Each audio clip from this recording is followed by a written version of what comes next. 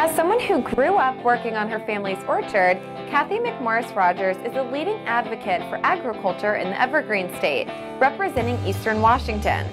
Cathy recognizes that farmers and growers play a vital role in the district's economy, and access to markets abroad is key to maintaining and growing these jobs in Washington 5. Her district currently sends over $3.8 billion worth of agricultural goods to the 13 countries that send the most seafood to the United States. Only one other congressional district in the entire U.S. sends more to these trading partners. An incredible $1.9 billion of Washington oilseed products go to these trading partners alone, plus an additional $1.8 billion of grains and legumes. Trade is a two-way street, and Cathy McMorris Rodgers' district tells that story.